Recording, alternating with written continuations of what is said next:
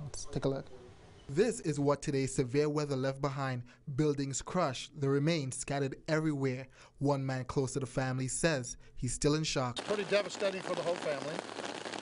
Terrific for anybody who's in a situation like this. Officials say after receiving a call about the tornado, more than 15 firefighters showed up to the scene. I got here just before I did, advised me that there was a lot of damage to the area, so we upped our response to pretty much all of our fire department to come out and assist.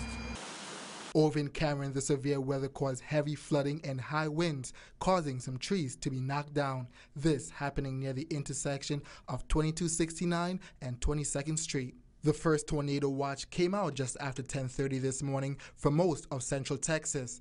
5 severe thunderstorm warnings and 8 tornado warnings followed from 2 to almost 6 this afternoon. There it is. And we were talking about that, Michelle. You know what? Fox 44's chief meteorologist Mike Lapointe spent much of the afternoon tracking and warning people about the strength of the storms. Although there was severe damage, there's one major silver lining. We're thankful to the good Lord that nobody's life was lost in all of this. Yes, thankfully there were no deaths or injuries reported. Live in the newsroom, Shaquille Amari, Fox 44 News. Well, heavy rain throughout the region was creating flash flooding conditions.